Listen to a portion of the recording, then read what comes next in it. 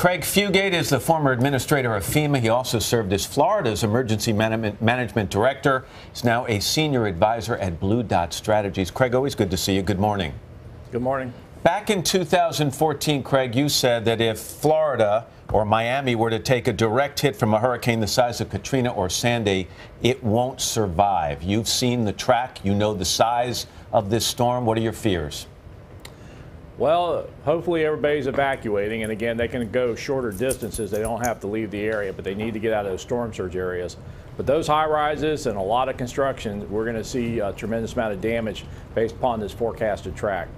Well, Craig, will you explain to us right now what's going on with FEMA? Take us into the war room. Describe what the operations are like right now. They're moving and trying to pre-stage everything they can to get ready for the initial response back into Florida, supporting Governor Scott and the team here in Florida, the Florida National Guard, and all the first responders. But the challenge is going to be Florida's a peninsula. So as much as people are having trouble going north, it's going to be just about as difficult heading south, particularly as damage starts in the southern part of the state. But that forecast track has a hurricane going right up the middle of the state. So those highways are going to have a hurricane on it before you can even get to the people that are being hit by the storm in the beginning. So pre-staging, getting things set. But the other thing they're having to factor in is how much is this storm going to slow down or prevent immediate response based upon where it's at on these highways. And Craig, we look at this and we can't help but think about FEMA and how stretched thin it must be. There are wildfires out west. There's obviously the Hurricane Harvey recovery efforts. And now this. You're a veteran of those enjoyable Washington funding battles. Does FEMA have enough money? Would you be worried if you were in your old job? Well, the Congress gets the supplemental. That gives the cash for the immediate response.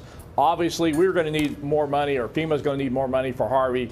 Now with Irma, I think Congress is going to have to take some hard looks at how we fund disasters, reauthorization of the National Flood Insurance Program, and make sure that when we rebuild, we're not just building it back the way it was. We have got to build a future risk. I'm tired of people debating climate change. It ain't about climate change anymore. It's about climate adaptation. We have to build for our future risk. Our past is not the best indicator of what these risks have been. We've seen it time and time again. We build it back, it gets destroyed. We've got to do better this time.